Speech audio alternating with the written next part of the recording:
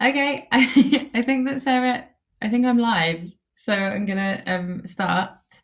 Hi, everyone who's come. Thanks for coming. My name is Jessie Lawson. I use they them pronouns. I'm a radio producer and sound designer and kind of like youth worker sometimes. And I get pretty nerdy about interviewing.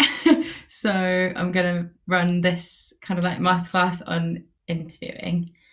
Um, Yes. So this is what we're going to do today. There's like basically lots of different ways that you can use interviews and a couple of different ways that you can interview someone. So I just want to do a bunch of listening that shows kind of all of these different ways that we can use interviews or like think about interviewing. So I'm going to just play a bunch of stuff and we can think about it. And then I've got some like tips and pointers at the end of like things that I've learned in my interviewing life. Yeah, so I'll introduce everything as it comes, but yeah, there's like we're going to start by thinking about how you can interview as a presenter, so as someone whose voice is also on the podcast or radio piece. Then we're going to think about audio montages, which is like a fancy phrase for when you cut out your voice, you cut out the voice of the interviewer and you just have the voice of the person you interviewed, and it sounds like they're just talking to the listener. Then we're going to think about scripts, or like voiceovers and what they can do and how they can be fun. Then we're going to think about whether you can make a script out of an interview, which is just something that I'm thinking about at the moment and is quite fun. And then I'll talk about, my top tips, and then there'll be time at the end for questions as well. If you have, so I'm going to play a lot of audio. So if you have like thoughts or feelings or questions on specific pieces as they come up, you can write a question in and Sarah will send me that question, or a question or a thought or whatever. So if you have a contribution that you want to make during the presentation, that's great. Let me know. Or like a burning question or whatever. But there'll also be time at the end for questions, so you can like, there's no rush. You can think and then ask at the end as well. Cool. So we're going to start. Oh, sorry, I've forgotten to change the PowerPoint. Okay, so so I'm going to play a bunch of audio, some of which I've made, most of which I've not made, just things that I like. But yeah, so these first kind of 4 pieces I'm going to play are thinking about, I guess, in terms of presenters. So like if you have a piece of radio or audio where the presenter is featured as like a personality, as someone who is like asking the questions to the interviewee, and they're like a person, in a character in the documentary as well, or in the like speech radio piece. I think something that I would like everyone to get out of these 4 examples is that there isn't like a right way of being a presenter or a right way of asking questions as a presenter.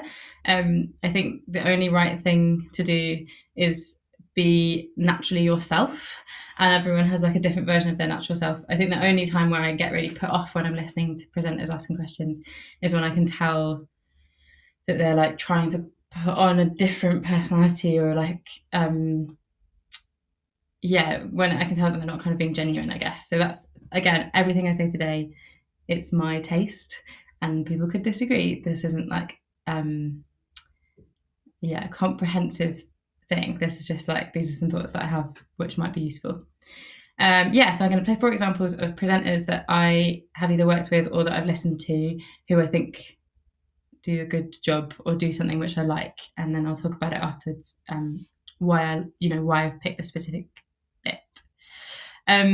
So the first one is from a documentary that I made with my co-producer Ali Adlington, and it's it's the first episode of Vent Documentaries, which is a series that we made a couple of years ago with young people from the London Borough of Brent. So this is towards the beginning of, so the presenter's 15, he's called Khaled, he'd never presented before, but he's a stone cold legend.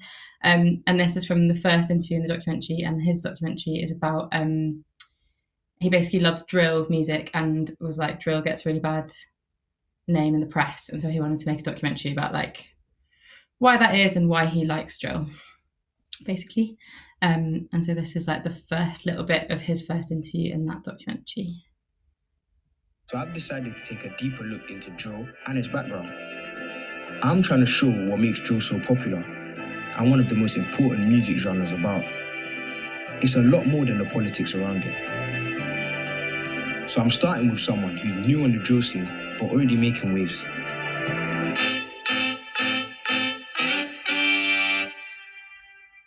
I'm with Milani.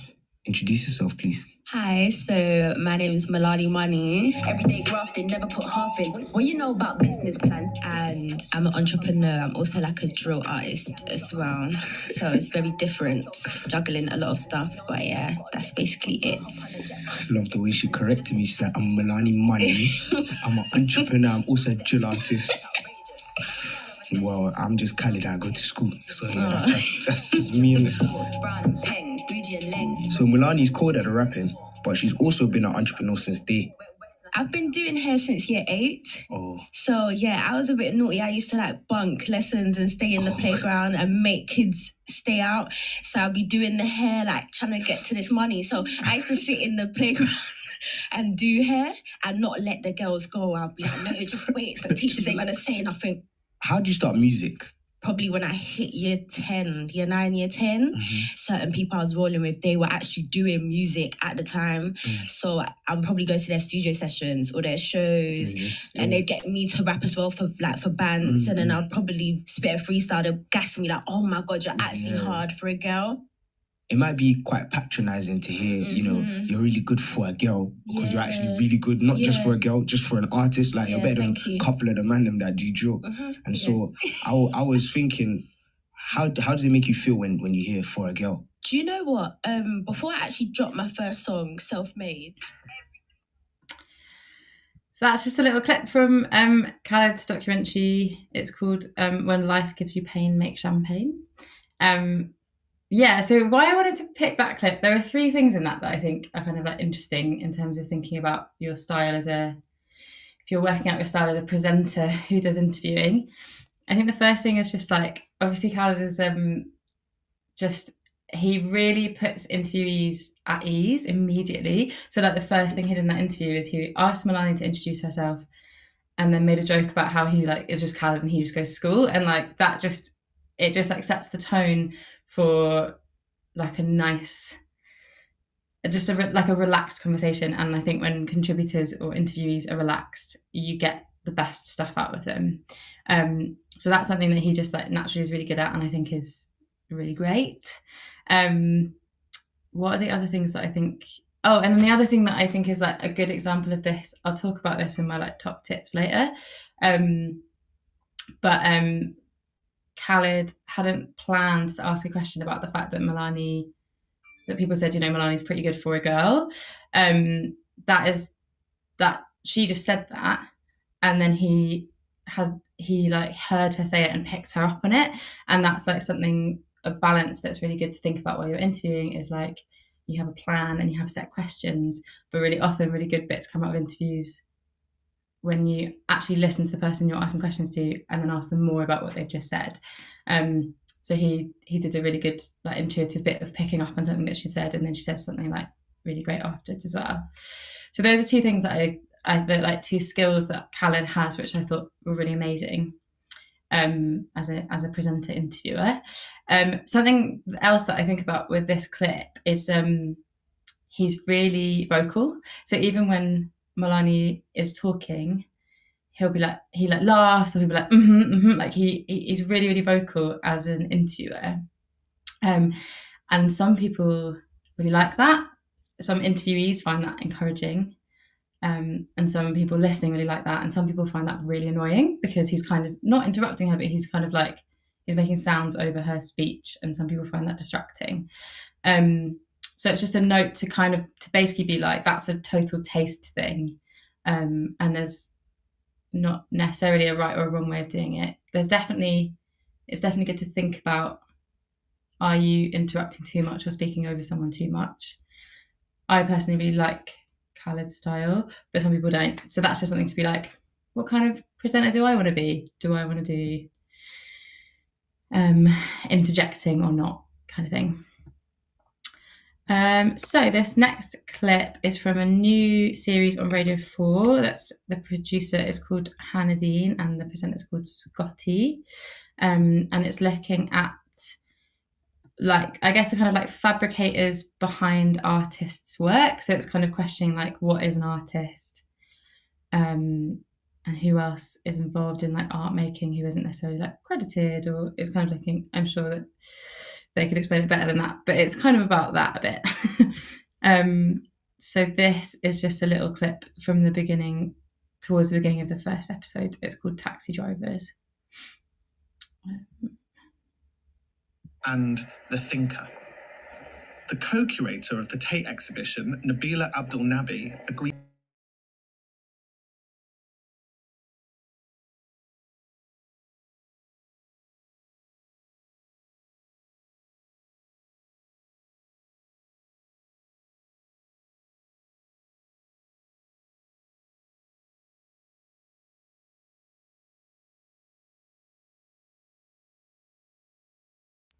I've just got a note saying that you can't hear it. Can you? I'll just try it again.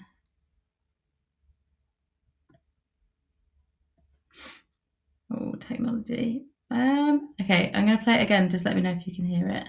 Pieces like The Kiss and The Thinker. Okay, cool. The co-curator of the Tate exhibition, Nabila Abdul Nabi, agreed to meet me in the gallery.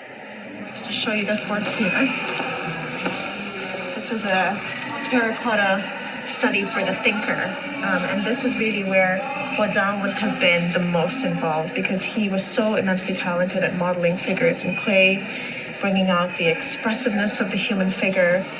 But the terracotta model would then be cast in plaster, and that of course is the closest index we have of that original model. And then he would go on to produce the sculptures either in marble or in bronze, and that would require the assistance of a number of technicians.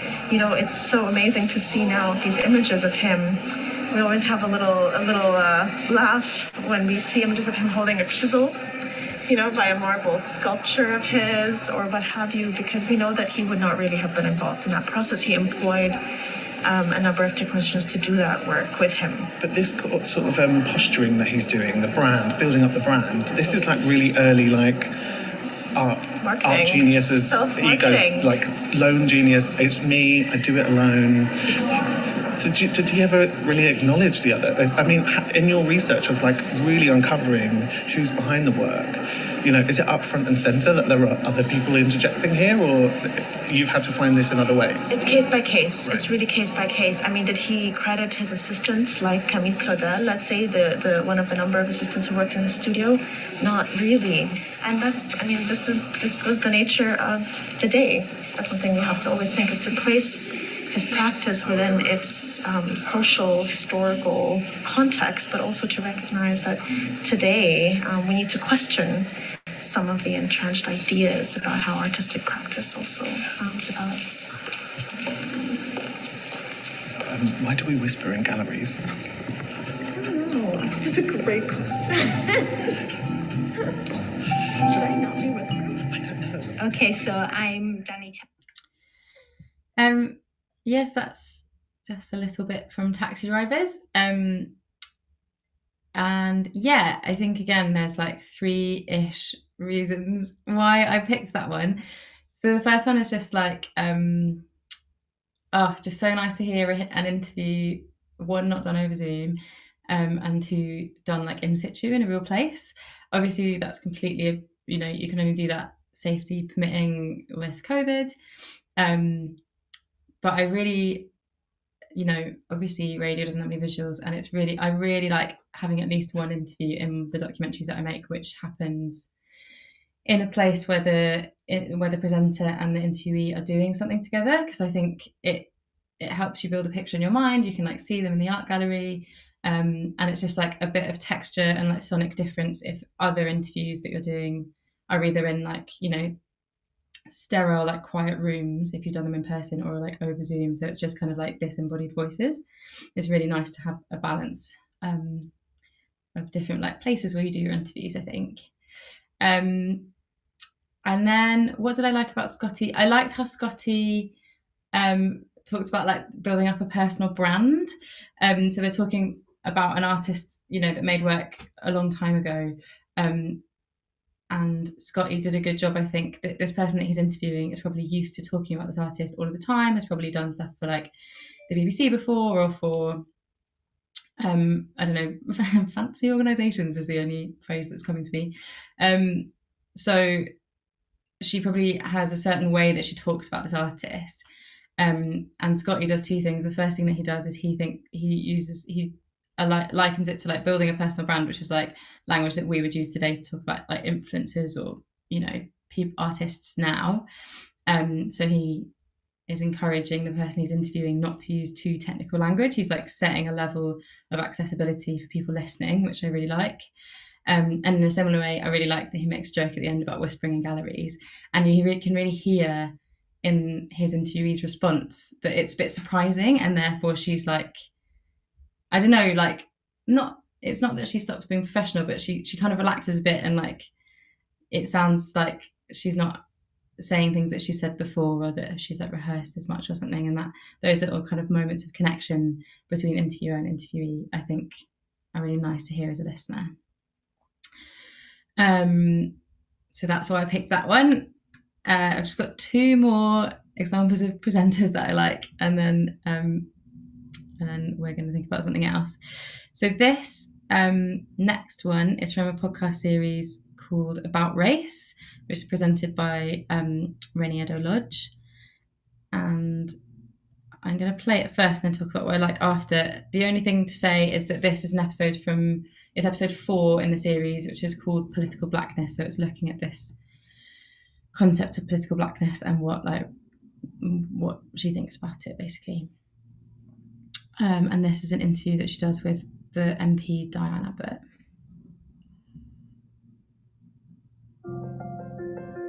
My stance back then appears to be the consensus now. Have you seen that backlash against the idea? No, there's been a huge backlash against the idea of political blackness. When we came in 87... Shadow Home Secretary Diane Abbott, MP for Hackney North and Stoke Newington for over 3 decades, she was the first black woman in Britain to be elected to Parliament. We spoke in her Portcullis House office. There were... For the benefit of the tape, Diane's looking for something. What she found? You got a picture here? This is a picture of me and Bernie and Jeremy, actually, and Bernie Grant's wife. So we've got a very young looking Diane here. We've got Bernie Grant. Was he an MP at this point? Yeah. So he was the MP for Tottenham, yeah, which is where I grew up. Then we've got a very young looking Jeremy Corbyn with a very, very full beard. And a lady on the end who you say she was Bernie Grant's wife? Sharon Grant. Sharon Grant. Wife, and she was a councillor in Haringey. And Jeremy was a councillor in Haringey also. So, yeah, there's been a huge backlash against political blackness. So when we all got elected in 87, Keith Vaz was actually from Goa. I think he was an Indian from Goa. Paul Boateng, his father was a Ghanaian politician. So that's just like the beginning of that interview with Diane Abbott. Just the two things that I really like about what Rennie does there is she's obviously gone to Diane's house, and Diane's like squiggling around and like finding things and stuff, and it's really nice to hear that audio in a similar way to Scotty going and interviewing someone in the art gallery. I really like the sounds of someone rustling around their own home, but obviously it's very simple, but we obviously can't see the photos that Diane's showing, and Rennie does a really good job of literally saying, for the benefit of the tape, this is what's happening, and then describing what's happening. And then Diane lists a bunch of politicians by their first name, and Rennie does a good job of being like, and who do you mean by that? Is that Jeremy Corbyn? Is that Bernie Grant, etc.? Which is again useful for people listening who don't know these things. And that's something to think about as a presenter, is you're like the gateway between the listener and your interviewee. So if they say things that you don't understand, or they say things that you are not sure that your listener would understand, like depending on who your audience is, it's your job as the interviewer to ask someone to clarify something, or ask someone to explain the meaning of something, or those kind of things. I think that Rennie does that really well without interrupting the flow of the conversation. And the other thing that she does, which is just really small, is when she's talking about Bernie Grant, she's like, MP for Tottenham, which is where I grew up. And I think, again, if you're a kind of like personality, if you're, the person presenting the podcast or the radio documentary, and there's a reason that you're doing it, it's really good and nice to relate the stuff that your interviewee is saying to your own life, because it lets listeners be a bit more engaged in you, and also like get to know you a bit. It just makes it relatable and makes your interviewee, what they're saying, relatable too. So that's things that I like about that one. And then lastly, I guess, so this last one is from a podcast that's called Another Round, which is an American podcast hosted by two people called Heaven and Tracy. And it's from an interview they did with Hillary Clinton, which I just think is interesting, because Hillary Clinton is like, in the way that I was talking about, the person at the art gallery will have like practiced, will have been asked about that artist multiple times. Hillary Clinton is like, so this was in 2015, so before she ran for president, but it's like, she is a politician, so she is media trained. And it's interesting seeing how these two presenters have planned their questions around the fact that she's media trained and will probably be speaking in like quotes, if that makes sense. So I'm just getting it to the right minute. Okay. To school or to ballet, I had a really just kind of run-of-the-mill ordinary life. And it wasn't until he became president that I really encountered that overwhelming sense of the bubble, the scrutiny. So I don't know that you ever get used to it, but you do sort of learn how to manage it so that you can get up every day and go about your life. Yeah, we talk a lot about self-care on our show, like just day-to-day things you do to take care of yourself. It's important. Like, what do you do for self-care? Right, when you mentioned activities, like what activities do you do? I really love yoga. I love long walks. I'll go on those any chance I get. My husband and I take our two dogs. We go walking around where we live in New York when we can. Just things that you feel like, oh my gosh, this is what it's meant to be. This is what I want to do. And I try to fit that in as often as I can.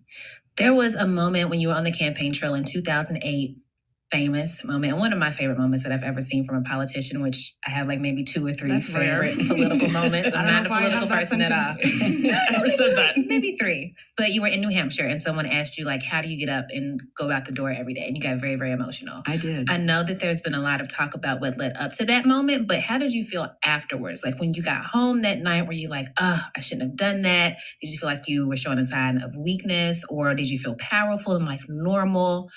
How did you feel when it was over? That's a great question. And I don't know that anybody has ever asked that of me before. I did not know that's how I was going to feel.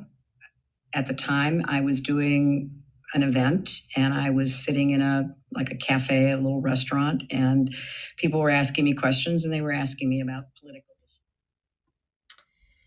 Yeah, so I thought that was just like a really good example of like a well-planned interview, I think.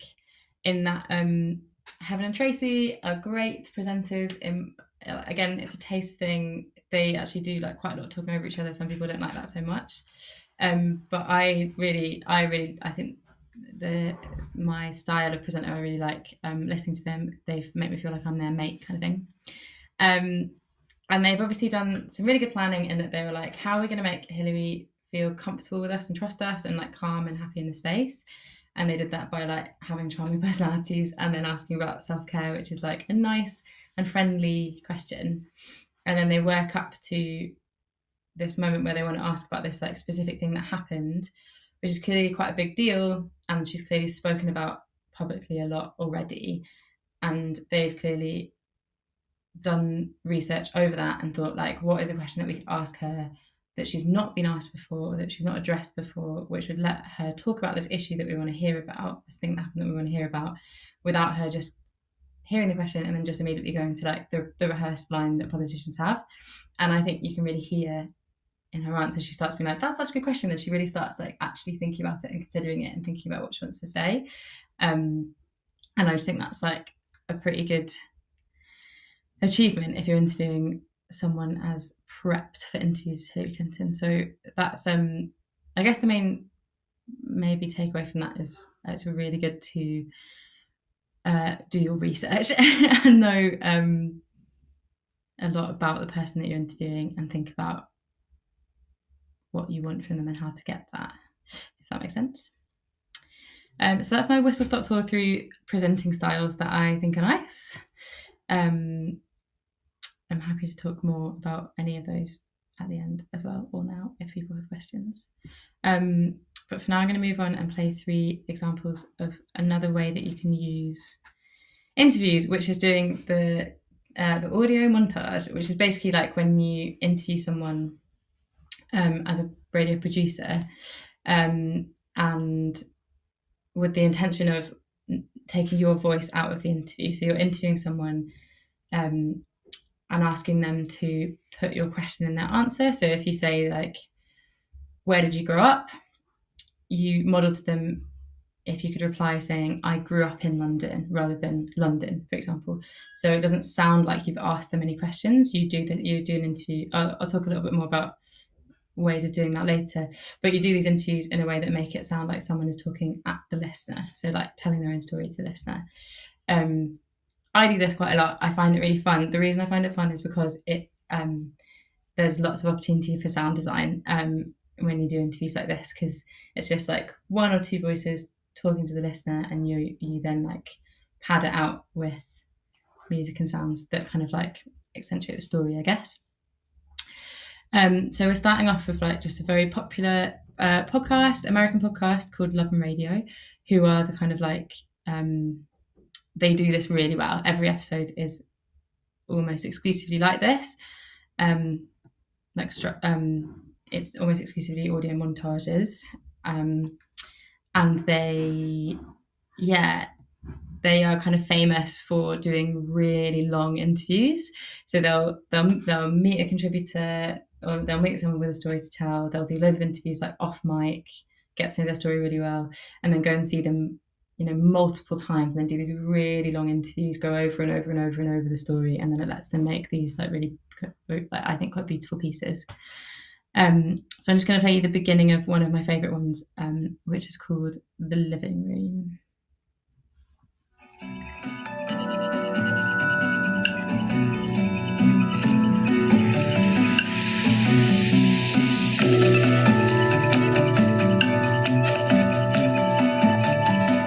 So I'd been living in my apartment about 15 years. And one evening, I walked in the living room, which has 3 bay windows, which face the gardens in the back. And over half a block of gardens and across a small street, there was this bright window that I'd never noticed before. But it's at the exact eye level of my 3rd floor apartment. And after a while, I realized that I'd never seen it because there had always been curtains. And so it was always, I think, dimly lit. The curtains were often closed. And all of a sudden, there's this bright light and no curtains. And it was like a movie screen.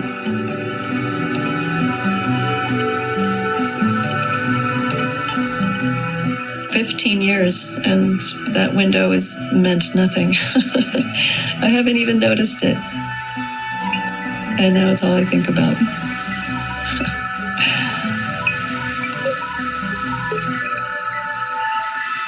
There were new tenants, and it had always been a living room, and now it was suddenly a bedroom. And there were these two people in there, and they were naked. This young couple in their 20s. They were really lovey-dovey, and they were always naked.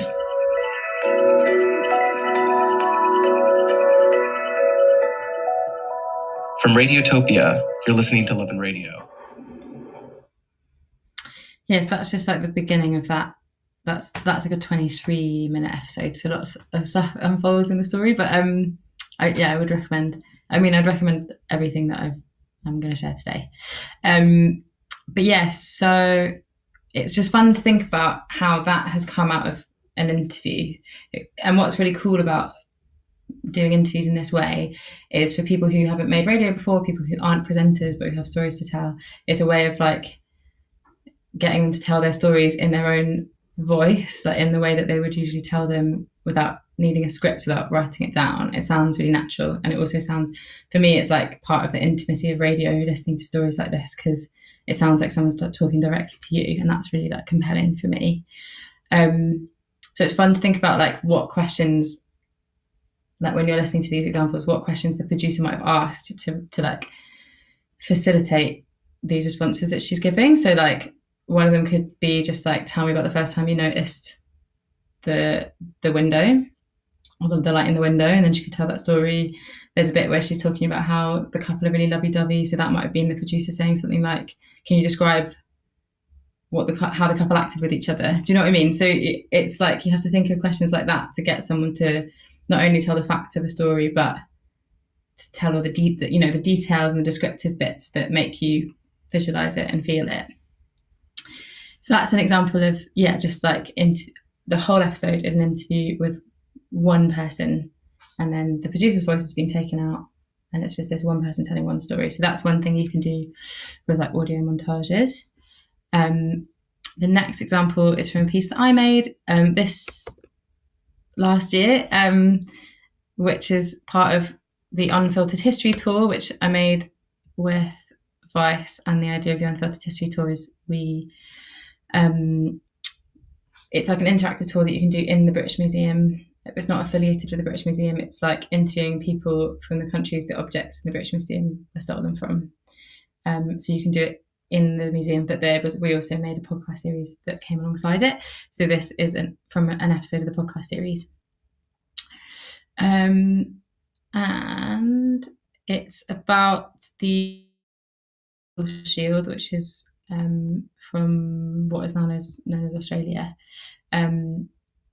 And why I am playing this one is because it's two voices. So we did it all on Zoom, and these two people were in two different places. But so what I did is two interviews separately with them, telling the kind of, asking similar questions in terms of about the story of the Guigal Shield, but from their own perspectives. And then what I did is like interweave their voices so that they're telling the story at the same time.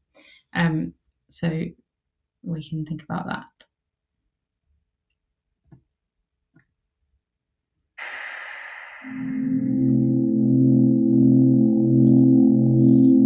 I'm Rodney Kelly, a Guigal yeoman, and the Guigal Shield in the British Museum was stolen from my people.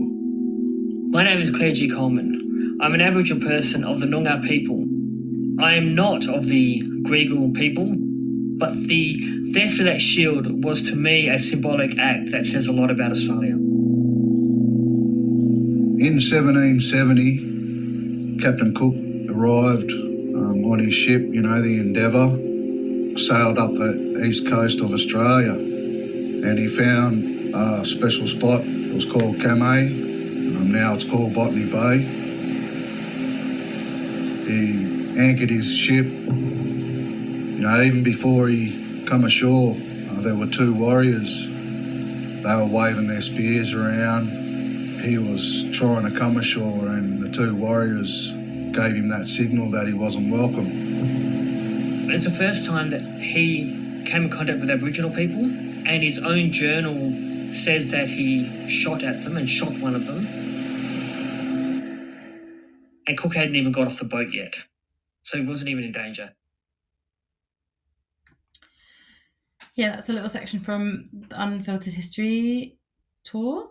I guess something that I was thinking about while listening to that is the benefit of having interviewed two people instead of one person. I think it sounds nice, and it's nice to get more than one perspective on history like that. But it also meant that I was able to use the kind of like they had different bits of the story that they were stronger at telling, or different facts that they knew more about or had like specific feelings about. And so what's quite useful with having two interviews like that is that it kind of takes the pressure off each of the interviewees, because there's someone else who has a way of telling the story too, and then you can like weave them together with the best bits of each of their interview. So that's something to think about, I guess, if you're interested in like audio montage stuff. And then this last one I'm going to play, thinking just about audio montages, is from someone called The Mad Genius, and it's called The Magic Skates. And I'm playing it, my friend played it to me the other day, and I was just like, wow, this is amazing. And this is like, it's just like if people are interested in sound design and using interviews for sound design, it's just a fun one to know about. So I'll play some of it and then we can think about it.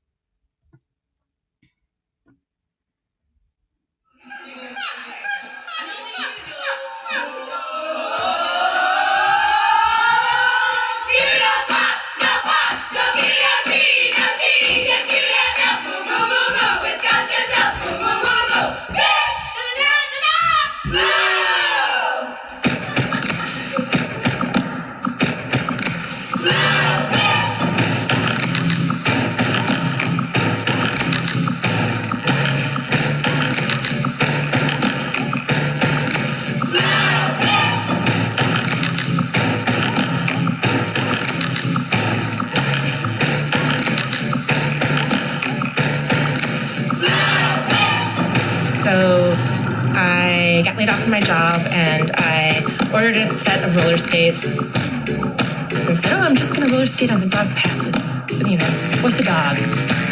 And my husband said, roller derby's having a tryout. You should go check it out. And I never went on roller skates. I learned to ice skate as an adult, and I was competitive, but Madison is very competitive for roller derby. My first derby practice was terrifying. Is this right? And painful. What? They cut 20 people on that first day. And there are 8 spots. I got cut mid-season. There's only one tryout a year. By then I was hooked. When I have my skates on, I'm graceful, and when I have my skates on, I'm fast. When I have my skates on, I can jump and fly and spin. They're like magic. Yeah, they're magic.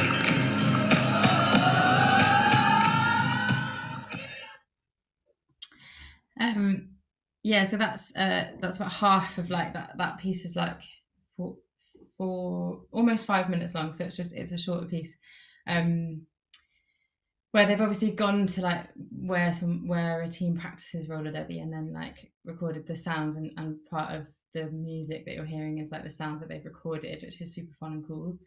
But in terms of thinking about the interview, it's just like it's just a really fun thing to practice and think about, is like the melodies of someone's voice, like the rhythm that someone speaks and the words that they're saying, and if sometimes they are like rhymes, or do you know what I mean?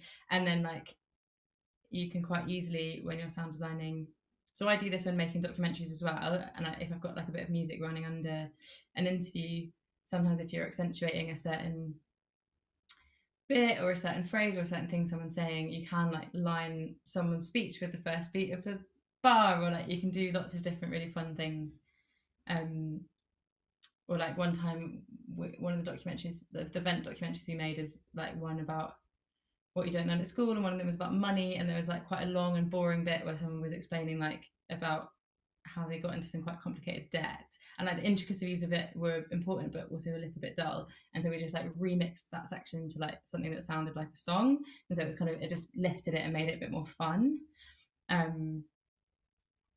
And that is still like from effectively like what we just listened to was an interview with one person and then just some background sounds where they were. So it's fun to think about like, yeah, the experimentation that you can do still just with one person's voice. So that's the kind of like, that's, yeah, audio montages. Try them, they're fun. And we'll think about tips for how to do the interviews of those audio montages later. The next thing I wanted to do a little bit of thinking about was using script.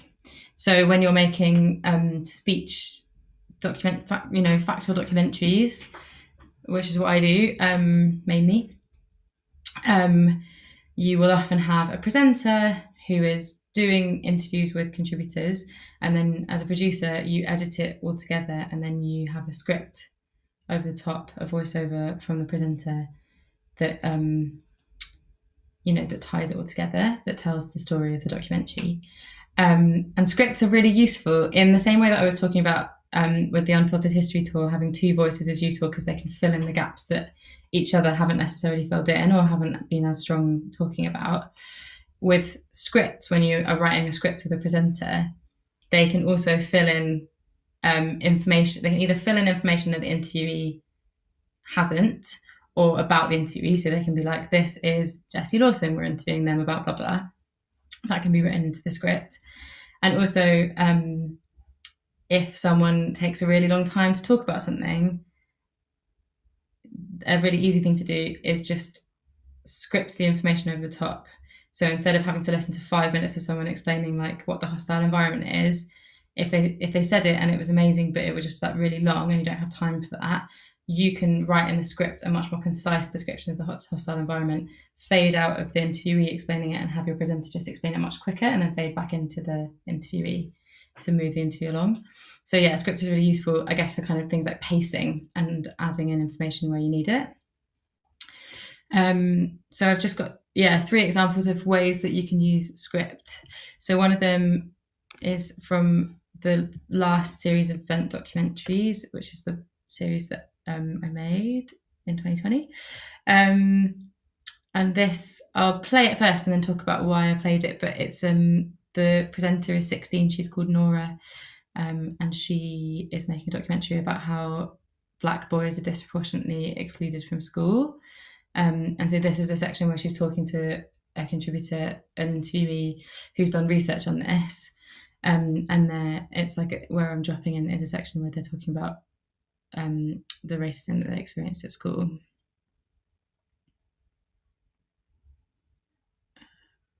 So I'm just doing the technical bit.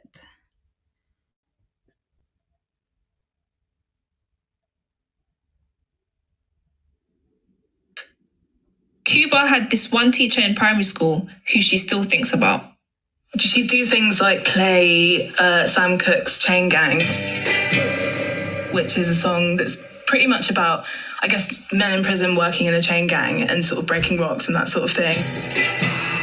She played it, and when we were doing sort of working or do whatever children do when the teacher's not directly telling them what to do, and she'd sort of point to me and say, like, this is your song, you love this song, don't you? And I remember thinking I knew it was strange, but I just didn't know how to articulate that, sort of at, 9 years old. I've had experiences like this. Quite often I've felt like me and my Black friends are asked to stay behind after a lesson, even if the other kids were misbehaving too. There's been loads of times where I've kind of felt like teachers are treating me differently, even if they aren't being direct about it. I guess the feeling of not having complete trust in your teachers, it means that you're less likely to maybe engage with work, to take anything they're saying seriously. It's harder to participate in classes generally when you know that the person who's running them doesn't respect you or doesn't think that you're worth listening to. And then when you consider all the other ways systematic racism affects Black young people, we're more likely to experience poverty, we're disproportionately stopped and searched by the police, and on and on. It's not surprising that we're sometimes less trusting of authority. And that could lead to talking maybe in class, or I don't know, doing anything other than what you're being asked to do. And I feel like when I was in primary school, I was quite mouthy and would end up outside the head teacher's office all the time. That was usually in response to things that I thought were wrong. When you're a child and you feel like something an adult is doing is wrong, it's really difficult to call them out unless you have someone who's championing you and telling you you should challenge those things. Yeah, so that there were like two things I wanted to point out in that example of like when scripting can be useful, I guess. So the first one is like what I said before, like the beginning of that clip is Nora saying there's a teacher at school that Kuba still thinks about. And that's because this story of Kuba's teacher playing Chain Gang to her, this came like halfway through an interview, and we were like chatting about other stuff, and then this kind of story came up and we started talking about Nora and Kuba started talking about it. And so there wasn't like a clean beginning of the story, because Kuba she was referencing other stuff and she was, talking about stuff. So it was all a bit like muddled. So we couldn't find a place in the interview itself where Kuba said, I used to have a teacher at school that did this to me. And so that's when a script is really useful, because then we just could write a little bit of script with Nora where she just says there was this teacher, and then we can drop it into Kuba telling the story. So that's ways in which script can just kind of like make up for things that you haven't got in the interview, basically. And then other bits is like a lot of the time I work with presenters who haven't done presenting before necessarily. And if you are newer to presenting,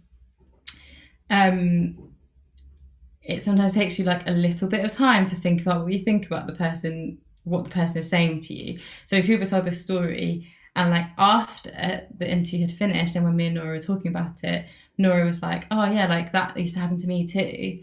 But in the moment, Nora didn't, she was concentrating on doing the interview, other stuff was happening. She didn't have the time, it didn't happen that she said to Kuba, this is something that I experienced too. And so when you're making a documentary, you have the time to then, even though Nora didn't get to share the story in the interview itself, we could then write that story into the script, and so it could still go into that section of the documentary, if that makes sense.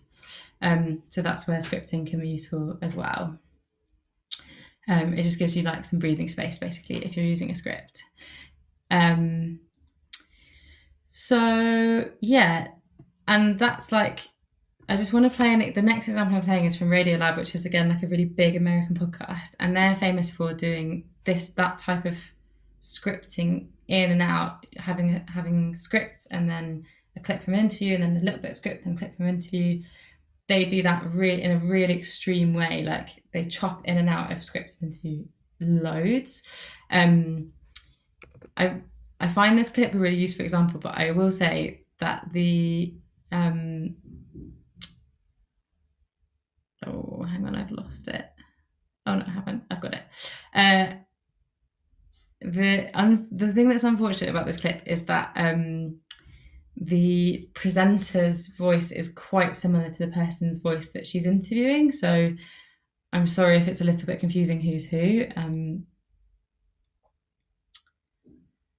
I'll just talk to this. So we've had a question saying, thanks for this, Jessie. How do you deal with interviewing people who've experienced personal tragedy? I feel like I'm prying and I shouldn't be bringing up pain. I have a section later about working with contributors who have like specific experiences like that. So I'm just like saying that I've heard your question, and we will come back to it later. So this one is just a way of thinking about like, it's just, I think that they have interesting ways of using scripts. So just try and listen and try and see if you can hear what bit is part of an interview and what bit's been scripted. Something to listen out for in this clip is often Radiolab will write a bit of script and then cut in a bit of the interviewee saying, yeah. So effectively like agreeing with the script line that's just been written. So see if you can listen out for that.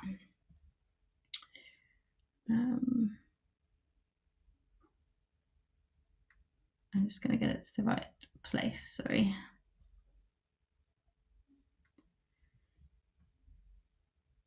I should probably intro this. So this is from an episode of Radio Lab called Falling, and this is a story of she's interviewing someone about how she fell in love with her boyfriend. And so what we've heard just before this clip is she's saying that it was when she was a student, she was on campus, and she kept seeing this guy all around campus, and that he like stared at her very intently, they had this like deep eye contact, and that's how we're coming into this interview. When was the first time you talked to him? Well, we had a class together our freshman year. We talked a lot in class and after class, on the paths around campus. And that's how it went all freshman year. Sophomore year. Junior year. Mm-hmm. They were sort of like particles that just kept colliding. In the lobby of the dorm, on the sidewalk. And each time it was new. A new topic or a new idea. For instance, one of them would walk by carrying a book. Poisonwood Bible. And the other one would say, "Oh, I love that book." Yeah. They just clicked. And again, eye contact. We would talk and be connected with the eyes. That's what I really was falling for about him. There was like an attentiveness beyond. I want to ask you one thing, which like you just said, I'm falling for him. Mm-hmm. Is that the way it felt? I mean, people always say falling in love. Did it feel like falling? Yeah, it does, because it feels out of control. And there's a moment where it feels like I let go and allow myself to feel it totally. So there were some moments where she wondered if she should. Yeah. Like sometimes she'd walk by Simon on the path, look up and smile. And he'd snub me. But then we run into each other and we talk. She'd let herself start falling again. This is really fun in this moment. And I realized. Yeah, so that's just an example of how you can like really extremely cut in and out of script. So there were bits in that clip where the presenter was saying they'd both see the same book, and then you cut into the interview of just the person saying the Poisonwood Bible, and then back into this script again, and it was really fun. Yeah, so if you're interested in that type of scripting, I would suggest listening to Radio Lab, because they are just like, there are lots of other people who do it too, but they are famous for doing really loads and loads and loads of cutting, which is just like a style of making, which some people like. Cool. So the last clip I want to play in this section, thinking about script, is from another American podcast called Heavyweight, which is a podcast that I really like. And I guess the interesting thing about this use of scripting is the presenter is like a writer and a comedian. So like a lot of Heavyweight is really heavily scripted, because the person who presents it writes the script for it or co-writes the script for it, and you know, his personality and the way that he talks is like a big part of the podcast. But yeah, anyway, I'll play it and then we can talk about why. But yeah, this is from an episode called Alex.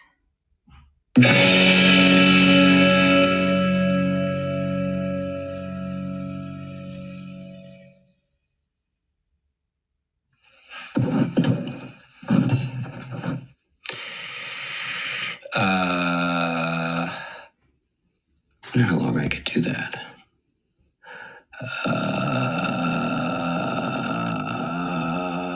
Gimlet Media CEO Alex Bloomberg has asked that I meet him in the studio. He's late. Hello. Oh, hey, Alex. Hi. Alex seats himself mournfully, checks his Fitbit glumly, crosses his legs with woe, and uncrosses them with even more woe. Hello. Can you turn me up a little teeny bit? Hello. There we go. In spite of his Gimlet Media stock options and buns of stainless steel, at the moment, Alex Bloomberg is the saddest CEO this Gimlet Media reporter has ever seen. And I am concerned, because not only is Bloomberg my boss, he's also one of my oldest friends. In his hands, he holds a pile of audio cassettes, the old kind they had back in Shakespeare days. Yeah, so I had Alicia, Margaret, one of our friends from back in the day, Ceremony, French. Alex reads the labels on the cassette boxes and stacks each one on the table. I hate looking at them. I'm going to cover them up. Okay. Do you want to? Do you want me to put a hanky on them or something? Why? I'm going to put my hat over them. Put your hat. Why is looking at these audio cassettes causing you such royals in the kishkas? Well, they represent like sort of my longest standing broken promise in my life, I think. Yeah, so I guess that's an example of like Jonathan Goldstein, who's the presenter of that show. He like really tees up the interview, so you then have a conversation between him and Alex, but there's lots of tape of Jonathan waiting for Alex and then script over the top of that, and then Alex arriving, listing off these tapes while Jonathan explains what's happening in the way that Renio Dodge in one of the first examples says, for the benefit of the tape, this is what's happening while the interview is happening. Jonathan Goldstein has let this interview happen and then scripted over the top to explain to the listener what is going on. So that's like another way of doing it. Yeah, okay. I'm steaming through, so I'm almost at, I'm just going to do one last set of examples, which is just two things. But something that I've heard recently is, so if we're thinking about scripts, so if you're an audio producer who is not a presenter, you will be working with presenters, and there are some presenters who write their own scripts, there are some presenters who co-write scripts with producers, and there are some presenters who you write a script for and they read it. And there are kind of like different questions around authorship with each of those things. And so some people who make documentaries where the presenter is like really personally invested in the story, or part of the story is their own story. There are two audio producers that I think have done a really good job of, instead of writing a script, what they've done is they've made the documentary where the presenter has interviewed other people, and they've cut that together and worked out the structure of the documentary. And then they've gone back and interviewed the presenter, the one who's done all the interviewing, and then they've used that interview, edited that interview, and that's become the voiceover. So instead of having a script, you're just using this long interview that you've done and then dropping in the rest. And that, it's just an interesting way of doing it, and it makes things sound like very natural, basically, because it sounds like the presenter's just talking to you in the way that it does in like an audio montage. So I'm just going to play two examples of like people I've heard who've done that, who I thought it's really worked, basically. So this first one it's from a BBC Radio 4 documentary called Unplayable, Disability in the Gaming Revolution, which was made by Ant Adine. And the presenter is like a big gamer who's done some campaigning around like disability rights in gaming, who's called Steve, and he's got nystagmus, which affects his sight, basically. And this is from early on in the documentary, where he's kind of explaining his relationship to gaming and his disability, I guess. So we'll just listen to a bit of that, and then I'll talk about what I like about it.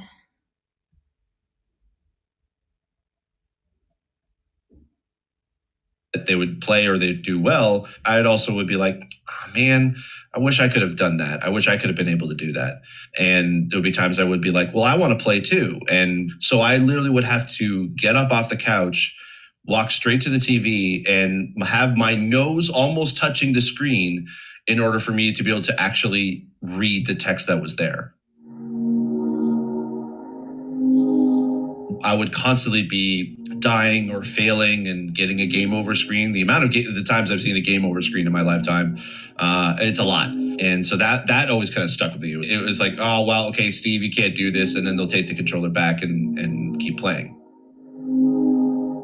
Over time, essentially, I became a casual gamer at best. I was reluctant to pick up those games because I thought, well, I'm not going to be able to finish these, so what's the point in wasting my money on something that I'm probably not going to be able to play? it was at that point that I decided, what am I even keeping these consoles for? And to the point where in my late 20s, early 30s, I remember going to the store to be able to trade it in for money. And I remember giving them over the console and they were sort of testing it out. It was then I realized I'm probably not going to be able to play video games ever again. And that hurt. It felt like I was like giving up on something that I've been doing kind of all my life. I just thought I sucked at games. There is some psychological sadness there when, you just want to be able to play a game with your friends or your family and you can't. And that's really where I come into what I decided to do for a living, is just to try to help people avoid that. Game accessibility really grew in two ways. The first was that so that whole documentary, it's really interesting to listen to because the whole documentary is just made up of interviews. It's just interviews cut together in a way that makes narrative sense. So it's a really interesting one to listen to think about how to not rely on a scripted voiceover. So what I presume would have happened there is that they would have done these interviews, worked out the structure of the documentary, and then been like, I need a bit of tape of the presenter explaining why he wanted more accessibility in gaming. So then the producer would have gone and been like, we need this, here are some questions to get you to tell your own personal story of this bit of why you needed more accessibility. And then that can then segue into the people that they've interviewed talking about fighting for more accessibility in gaming, which I just think is cool and neat and exciting. And then just as my last example, it's very similar. It's from a relatively new podcast series from Broccoli Content called We Were Always Here, which looks at the history of the AIDS crisis in Britain. And it's a very similar thing where the producer, either before or after the other interviews, has done a really long interview with the presenter, the producer's Hannah Walker-Brown. She's done a big interview with the presenter, Mark Thompson. And then the structure of the episodes go from Mark telling his story and then it making narrative sense to drop into an interview that Mark's done with a contributor. So again, it's just, I just find it cool. It's a cool alternative to scripts, basically, is what I'm trying to say.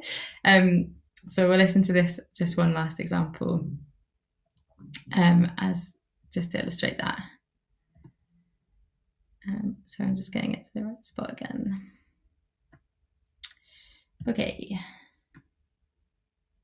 And I had an incredibly close relationship with my head of year, really close. And I told her that I was gay and I had a crush on somebody at school and it was really doing my head in. I couldn't focus. And she did a little bit of digging and she gave me some numbers for, I think it was for a gay youth group, but also for Switchboard, the helpline, and told me if I ever needed to talk to them, the numbers were there. And so I just kept them in my wardrobe at home, and it had a little secret compartment behind a mirror. So I just slipped it in there and I kept my porn mags underneath the bottom drawer at the very back. So I had these two little secret cubby holes in my bedroom wardrobe. And it just stood there for ages and I never used it, and that was it. And then it's sitting there, I leave school, and I'm about to get on with my life, and I meet my first boyfriend and we start dating. It's all very young and he's only a couple of years older than me, all very lovely and romantic. And he invites me out to a party one night. He invites me to his friends, that's it. And I tell my mum I'm going out with some friends. She doesn't know I'm gay at this point.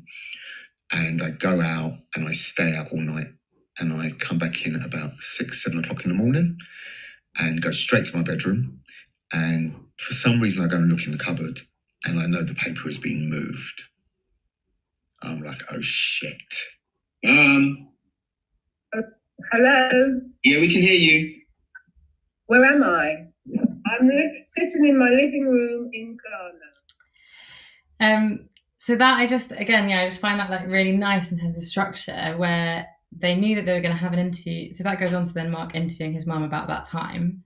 So they knew they were going to have an interview with Mark talking to his mum about when he came, when his mum found out that he was gay. And so what you could do if you're using a script is you could be like, when I was 16 or when I was 18 or whatever, my mum found some porn mags I had hidden in my cupboard.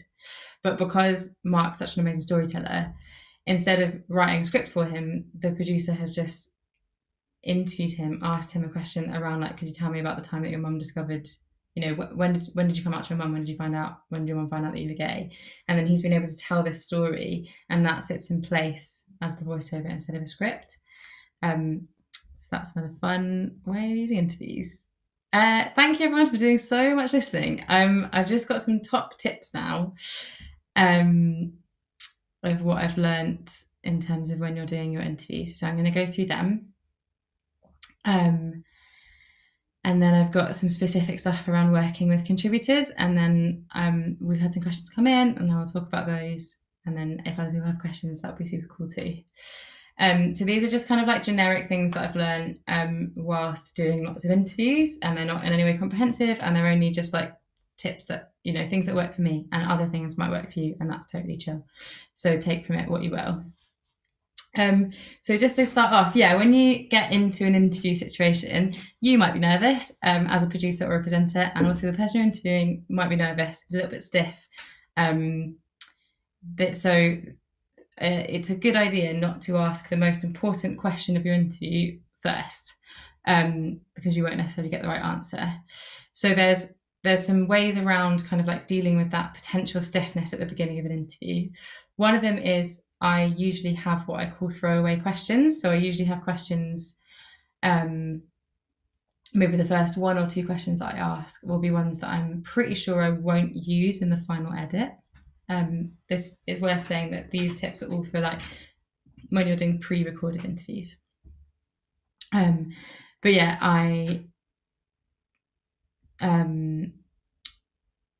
I know I'm going to edit it. I know I'm going to record for a lot longer than I'm going to have in the final edit. I have time to ask a question, which, if I'm interviewing someone so recently I interviewed someone who was an expert on moral panics, who'd written a book, and I knew that we weren't really going to focus. This book was on kind of like queer data, and I knew we weren't going to really focus on the book.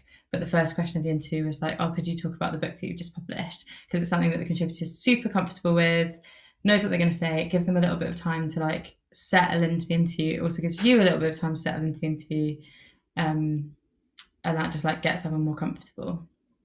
Another thing that I'll do is often at the end of an interview, I'll get someone, so I always start interviews with saying, can you introduce yourself? And I'll usually ask them to do that at the beginning and then again at the end. And often when they do it the second time, they're warmed up and they'll say something funnier, more concise, more natural. So you can also do that with your first question as well. You can do the whole interview and then get them to like reintroduce themselves, and then you just say, I'm just going to ask you the first question again because we're a bit more warmed up now, and that's completely fine. I've written intro to set the tone. So sometimes if I'm working with a presenter, I'll get the presenter to introduce themselves first. So they'll be like, hey, thank you so much for coming. I'm Jessie and I'm really into this stuff and I really want to interview you because I want to know more about this. Can you introduce yourself? And that's just a way of, if you are a presenter, humanizing yourself to the interviewee, getting them a bit comfortable and then getting them to introduce themselves. So that's some ways of getting rid of nerves and like stiffness at the beginning. So I've written bullet points versus full questions. This is a total preference thing. I would say one of the big aims of an interview is to, know what questions you want to ask and know what you want to get from the interviewee. But in the moment, to be able to be present and actively listen to what your interviewee is saying. Because sometimes, again, if you're a little bit nervous, you might be so concentrated on getting your questions one after the other that you forget to actually listen and pick up on what they say. And so some people really need to have their questions written out in full sentences. And if that's you, that's great and fine because you're going to be phrased properly. And some people find it easier to be a little bit more loosey-goosey and write bullet points with like, ask about time at school. or time at school could be a bullet point. And then in the moment you can be like, what was it like when you were at school? Like what was your favorite teacher, blah, blah, blah, whatever it is. So there's not a right or a wrong way of doing it, but I would say maybe practice both, maybe experiment with one, experiment with another, interview your friends, and see which one feels most natural to you. Open questions, it's very basic, but it's really important. So if you want to be getting your interviewee talking, you want to hear what they have to say. So instead of asking like, was it hard, where they could answer you yes or no, you could say, could you tell me what that was like? Or you could say, that sounds hard. Or so just think about phrasing your questions in a way that's going to elicit a response that isn't just a yes or a no answer, basically. In a similar way, you can just say to someone, can you tell me a story about, or could you give me an anecdote about? This is a bit of advice that my friend Ali Adlington, who's also a radio producer, told me, and it's just really true, because everyone has little stories and examples of things in their brains. So if you want to know,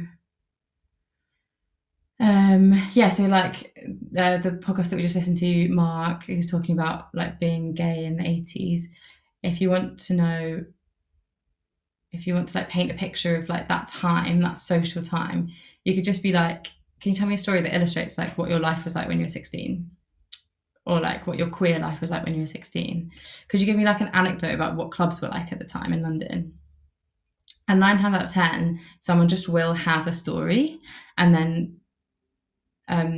that's a really useful thing to have someone telling a story of a specific thing that will illustrate a wider point. If they say, oh, I just can't think of one, that's fine, you can move on. You can also ask them again later when they're more warmed up. So yeah, I would recommend doing that. Facts versus feelings. So what I mean by this is, it's good before your interview to know what are the key facts that you need from your interviewee. What are the like factual things that you need them to say? Is it like when things were happening, who was there? Are you getting historical information out of them? Are you getting information on, are they an expert on lizards, and you need to know very specific things about lizards? Those are all the facts that you need to think that you need to work out that you need. But I think like bringing stuff to life is often when you do more kind of like feelings-based questions. In the example, like with Hillary Clinton, what questions can you think of that are going to get them out of the kind of like stuff that they're used to saying, rehearse things that they're used to saying, which could be really cool and really informational, but might sound to a listener slightly more boring. How can you break their kind of like, how can you make it sound spontaneous? How can you get them chatting about things? And often that is by asking about feelings. So like if with the lizard example, you're talking about like the yellow spotted lizard, and you needed to know what country it's from, and all of those things, and they've answered all of those things. And then you can say like, could you tell me an anecdote about, when did you first see one and how did it feel? Or like, do you give them all names, or like who's your favorite? You could just ask things that get them to speak personally from their own experience, and just give a bit of like color and texture and life to the subject that you're talking about. And I like to think about that in terms of like fact and feeling questions. I hope that makes sense. In a similar way, it's nice to help, we're doing audio, we're doing even more work making audio work, because there aren't any visuals to back up the stuff that we're hearing. So it's good to think about ways that you can write your questions or phrase your questions that are going to get your interviewee to paint a really full picture, to like build like to build a scene, to build the picture of what you're talking about. A really easy way is asking about specific senses. So as an example, I did an interview recently with someone who was at the Greenham Common Peace Camp, which was like an anti-nuclear camp in the 80s in England. And one of the questions we wrote was like, when you first got to Greenham, could you just tell us like, what did it smell like? Who was there? What could you see? What did you sit on? Like, we just thought about all of the senses, and then we asked her all of them. and she was amazing. She told us this amazing story of walking in and there being like really strong wood smoke, and then she sat on a log next to someone like cutting up vegetables for dinner, and so then that like facilitated her kind of like building up this like picture for us in our minds, which was really useful. Another technique is if you're getting someone to tell a story about something that's happened to them, or like something that happened in the past. It's sometimes nice to get them to speak in the present tense, or to somehow situate them back in the moment that it happened to them. So you feel the immediacy of the thing happening in the tape. One way of doing that is sometimes you can get them to like close their eyes and be like, can you tell me, like, can you picture being there? And then to talk about it as if it's happening now, like in the present tense. Another way is, instead of saying like, so when did it all start? Or could you tell me about when that happened to you? If you know the beginning of the story, so say they were like involved in, say they met their partner on the tube, because I've got this tube example here. You could say, can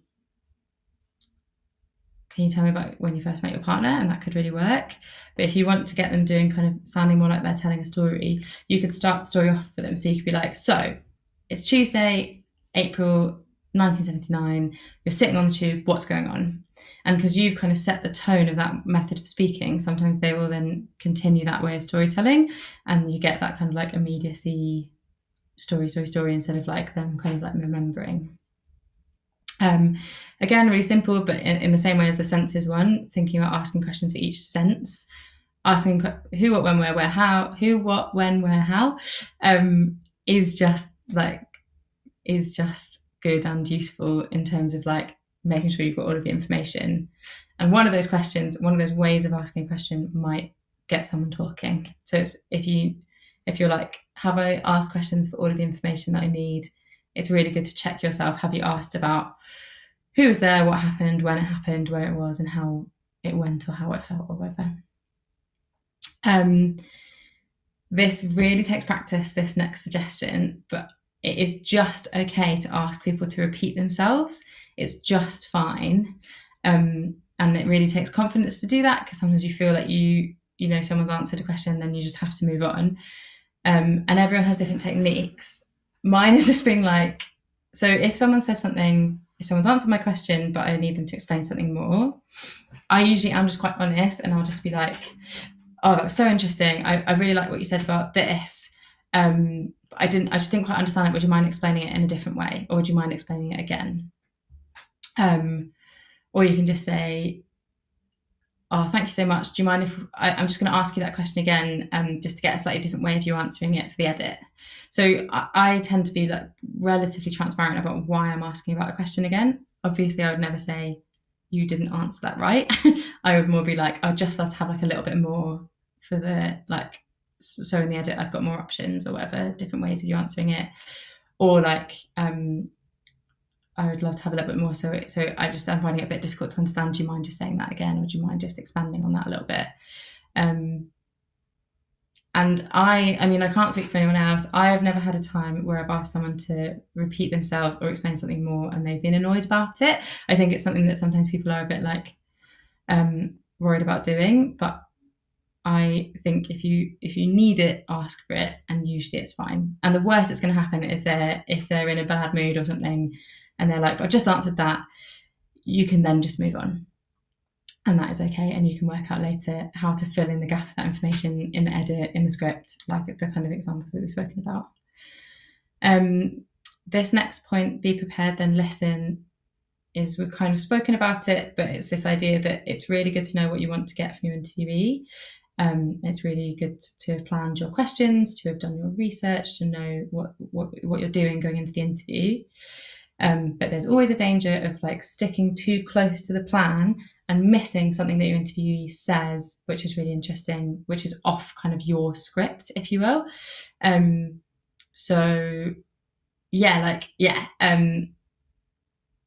if you're making pre-recorded stuff, which is what I do, you have loads of time, like you're gonna edit afterwards. So it's okay for you to like just listen to the response that you're being given by the interviewee. If they say something interesting, ask about that, even if it's not your next question. And then either you'll learn to naturally move on to your next question when you feel like it's appropriate, or if you feel like you've got a bit distracted, and you've like you've both waffled on and it's gone off like the plan of the interview, or like it's no longer relevant to what you want to ask them about. If you're editing like I am afterwards, you can also say, I'm so sorry, we've got a little bit off topic. I'm just going to check my question list and then I'm going to bring us back to the next question. And again, like that's just okay to be honest about that. You can cut that out later. It's not going to go into the final bit, but it's okay to like signal to your interviewee why things are happening and when.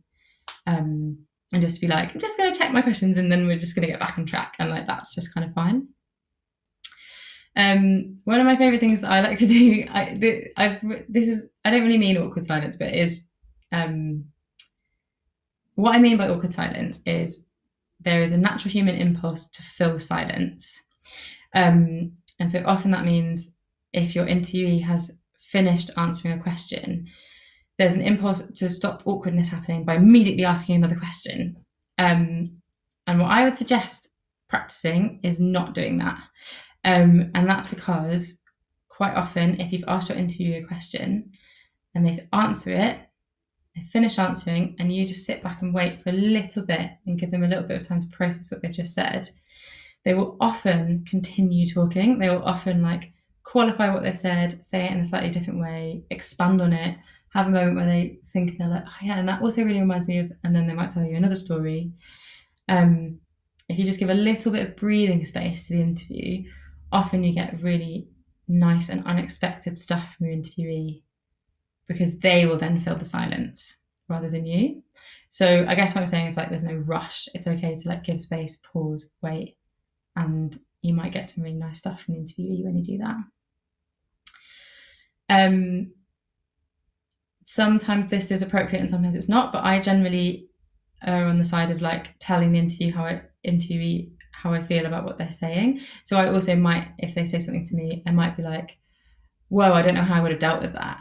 Or I might be like, oh, I think I would have been so embarrassed if that happened to me. Or, oh, that sounds really hard. Or, oh my God, that sounds so exciting. So those aren't kind of questions. Those are more, I guess, like me just sharing how I feel about what they said. But often that, you know, an interview is a conversation, and often that elicits a response from the interviewee, and then they like talk about that. And that's just like another way of keeping the flow going and getting them to do more chatting about stuff. So this last point is, those are the points work for audio montages and for if you're the presenter. Like those are just kind of like generalized interview top tips. The two things I'll say about if you're thinking about doing an audio montage, which is when you are interviewing someone with the intention of your voice not being in it at all. One of them I mentioned earlier is you brief your interviewee to say the question that you ask them in their answer. So, where are you from? I am from London, not just London. The other one is if you need to think about the fact that you don't want the intonation of the interviewee, the way that they say responses, to sound like they're answering a question. Because often when someone first answers the question, they'll be like, well, I guess I started like this, and then la la la la. And if you hear that, you know that they've been asked a question. It sounds like they've been asked a question. So sometimes if you're doing an audio montage, I generally write statements, or the only word that's coming to me is like commands, which sounds really extreme, but like I usually rephrase my questions to not be questions. So instead of saying, how did it feel to go to the Met Gala, which I might do if I was a presenter asking a question, I would change it to, tell me about the Met Gala. Tell me about when you went to the Met Gala. So instead, and that just means that it's less likely, because I've not asked them a question, I've said, please tell me about. It's less likely that the beginning of their answer will sound like they're answering a question, if that makes sense. I just have one more slide and then I'm here for questions from everyone. So this is, we had a question around like working with interviewees who have like particular needs or who have like particular traumatic stories to tell.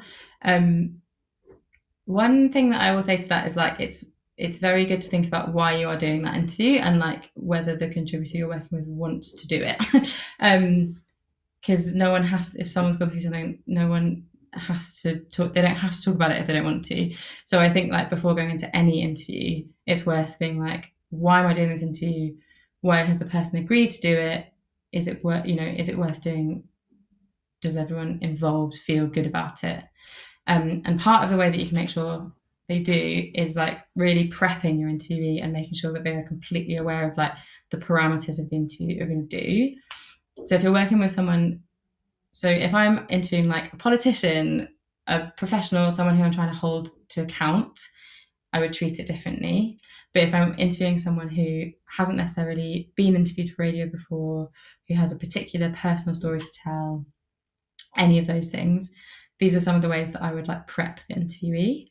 The first one is, if you have time, do a pre-interview, which is an unrecorded, usually phone call, or if you have time, go and meet them, where you chat to them, hear some of their story, like ask them some of the questions that you're going to ask in the recording, which is a chance for you to get to know them and for them to get to know the way that you ask questions, and to feel out between you like what questions they're willing to answer and what they're not. And you can be really transparent about that. So you're like working out what bits of their story they might want to tell. And then you can go away and frame your questions around getting out those bits of the story that they want to tell. Often I'm asked by people I'm going to interview to send a list of the questions in advance. And I totally understand why people ask that, because it's scary to go into an interview and not know what you're going to be asked. I usually refuse to send the actual questions, and the reason for, and that's, I'm absolutely always open to discussing that depending on the needs of the contributor, but usually I'll push back and say I don't want to send the exact questions, because you can really hear on audio if someone has rehearsed answers, and that really takes the listener out of the experience.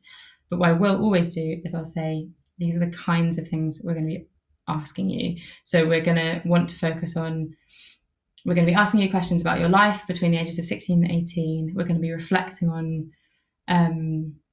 what it's like to move country as a young person. And we're going to be ending by talking about like the political context of the country you moved to at the time, or whatever it is. So if you know the vague things you're going to be looking at, I would always tell them to interview you so that they know and can do a bit of preparing without literally rehearsing and scripting answers. I would always brief the interviewee on the target audience of your show. So for example, at the moment I'm making a 6-part series about like history that young people don't necessarily learn at school, and so the target audience is 16 to 24-year-olds, and so I'll brief the interviewees by being like, this is for 16 to 24-year-olds, like please, if you use technical language that you wouldn't have learned at school, can you explain what the technical language is, etc. Or I used to make the Serpentine podcast for Serpentine Galleries, and their target audience was like average people who don't go to art galleries kind of thing. And so when I used to interview contributors for the Serpentine podcast, I used to be like, so my mum, she's 67 years old, she's never been to a gallery apart from the Tate Modern, which she took me to when I was a kid. Can you answer in a way that would include her, would allow her to understand? She didn't go to uni, blah, blah, blah, all of those things. So it's worth like pitching to your contributor the kind of person who's going to be listening and like what you want the listener to get out of it, if that makes sense. Yeah, really often in pre-recorded recordings. So I think we've had a question about this too. I can't actually see the chat right now, but I'll answer it after. But I usually interview, so I'm making half-an-hour documentaries at the moment. I'm interviewing contributors who will probably be in the documentaries for about like 7 to 10 minutes. And those interviews are usually an hour long.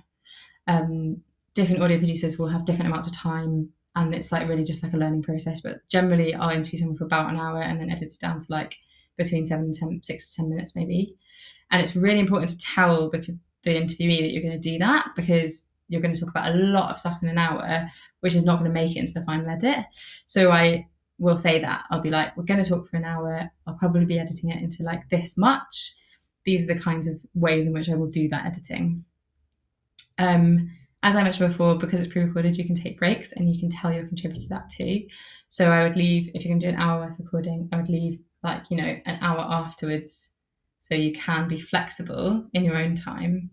And then you can say to them, like, if it gets a bit heavy, if you need a glass of water, if you need to cough, if you get halfway through a sentence and you decide that you don't like the way you're saying it and you want to say it in a different way, there's loads of time and space for that. So you just tell them that they've got time and space, that you're editing it afterwards to make them sound good. If they need to like go off for 5 minutes and come back, it's like giving them the space to do that will like make them comfortable and like make them feel held, basically. I usually like to, again, this is completely subjective, different people do different things. I don't like to, you know, as an audio producer who's doing the edit, you have so much power and authorship over how the person finally sounds, and it's really important to think about that power and like how to approach your position in storytelling in that way. And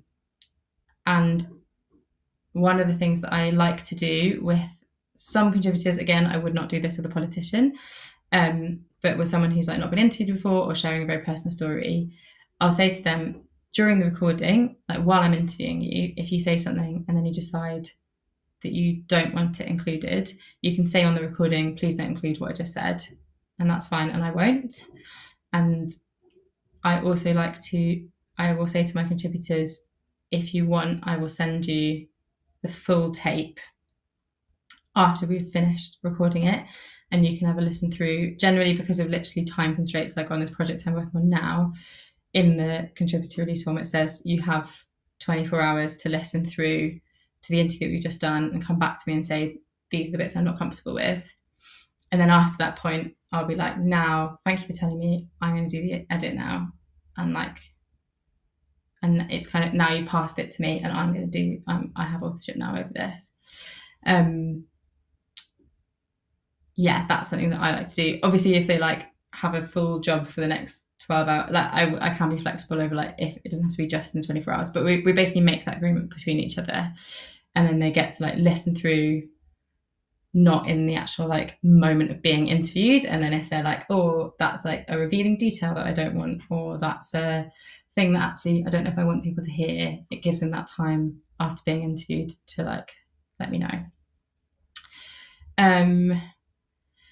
Yeah, and then like it's more boring briefing, but it's really good to do. So again, with the audio montages, getting them to say, can you put my question in your answer? If you use technical language, please explain it. And then if you, as a producer, because we're all making stuff on Zoom now, it's also things like being like, can you hear a washing machine in your background? Like, are you wearing headphones? All of those things. What I say is you can brief your interview as much as possible, but while they're doing the interview, they're just going to be concentrating on being asked questions and answering them. So as a producer or as a presenter, it's your job to remind them of things. So they might forget to put your question in their answer. If they do something like that in audio montage making, usually I won't interrupt them. I'll let them get to the finish of what they're saying and then be like, that was so amazing. Thanks so much for that response. Like, you just forgot to, it's just the beginning of that sounded like you were answering a question. Would you mind just restarting telling the story and just get them to tell the beginning of the story again? And then you could be like, great, I've got the rest. I can make that edit, kind of thing. Cool. I'm going to leave up this slide, which just says all of the programs that I've played, like podcast and radio shows that I've played, and it's got my I really like chatting to people about radio, so it's got my like contact details. You can get my email from my website, and then that's my like social media. So if you have questions like after this Zoom, get in touch. I'm like around, and I like chatting to people who make audio. But yeah, I guess now there's time for some questions. If anyone has them, you can put them in the chat. I'm just going to go through the ones that we've already had. Yeah, so the first one, I think I kind of talked about this, but yeah, it was, how do you deal with interviewing people who've experienced personal tragedy? I always feel like I'm prying and shouldn't be bringing up pain. Yeah, I think that for me, that's a conversation to be had before the record is on. So as I said, like, is your contributor up for doing the interview? Are they aware of like where their story of personal tragedy is going? Who's going to listen to it? Like all of those things. Have they consented? And if they have and they want to do it, for me, it'd be totally fine to say to them, like, we're going to be covering some really like difficult, traumatic stuff in this interview. Let me know if you need a break. Just so you know, you don't have to answer any of my questions. If it feels too much, you can just say, I don't want to answer that. And you can also say to them, like, how do you like being asked about this stuff? Like, is there a way of talking about this stuff that's most comfortable for you? So I think, yeah, basically having that chat before the microphone's on and getting to know each other and like working out how you're both going to do this interview together is a way of dealing with that kind of like deep stuff. The next person has said, what do you do if a person thinks they've answered a question but they haven't? I think I kind of said this a bit earlier, but yeah, I sometimes tend to like slightly blame myself in those situations. So I tend to do something like, that was so amazing, I didn't quite understand this bit, so I'll kind of make it that I didn't understand rather than that they answered it wrong. And then just ask them to repeat themselves. And as I said, just like, if you can try and practice getting more comfortable with asking people to repeat themselves, usually they just are okay to do that. And then we've got, how long are the interviews that you do in relation to the length of the piece, how much of it are you going to use, etc. So I kind of said that, like, I roughly will do an hour long interview will give me anything from like, if it's for a documentary, it'll probably be for a 6 to 10 minute segment. If it's for an audio montage and I'm making like a 15-minute piece, I'll probably interview for like an hour and a half. I don't know if I think I maybe do quite like long interviews. I think I honestly, basically, it's kind, I know it's like annoying, but it's like, it is a slightly it's kind of subjective to you and your kind of workout. All I'd suggest is like making a bunch of stuff, doing a bunch of interviews and working out how much of the interview you actually end up using, and that will get you more used to it, I guess.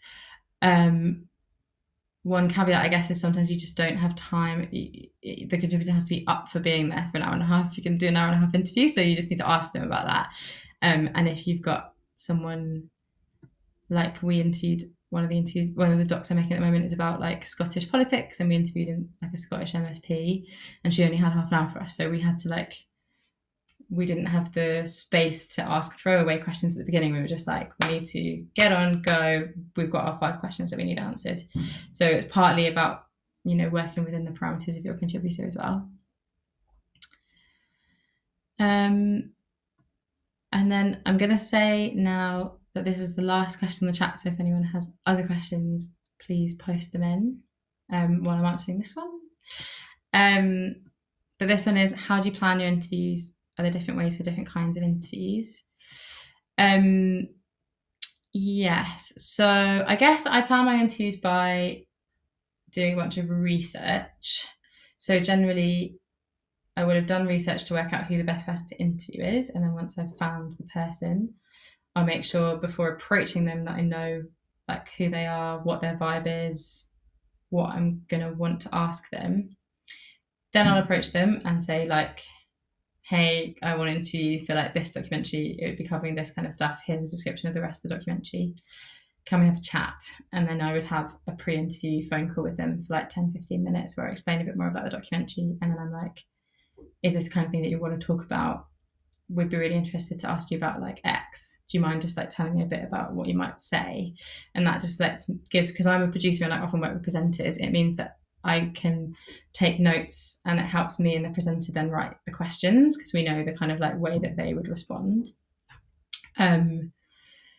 So that's how I do planning. And then I would either on my own, if I'm not working with a presenter, or with a presenter, write questions for the interview.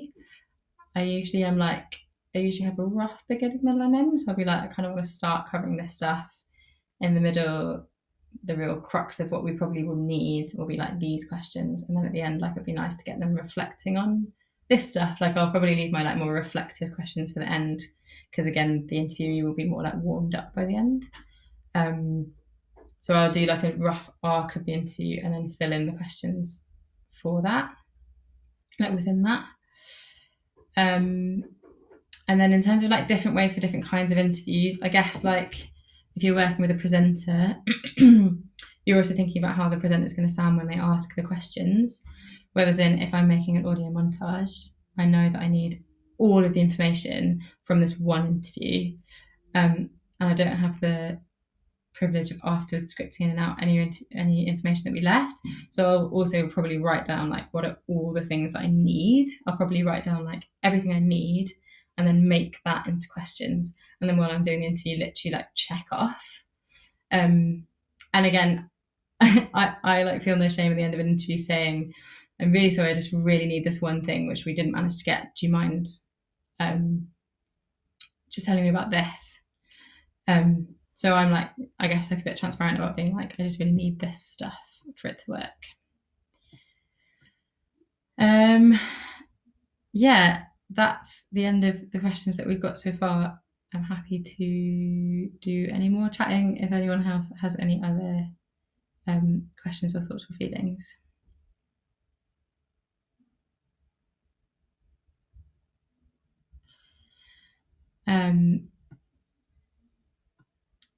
But if they don't, then it was nice to do some.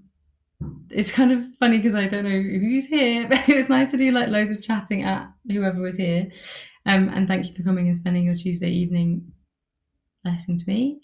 And as I say, I've put my kind of like contact details on this last slide. So if anyone has other questions or wants to ask about making audio or wants advice on like getting into audio stuff, I'm always up for having those kind of chats. So yeah, get in touch if that's you. Yeah, and thank you.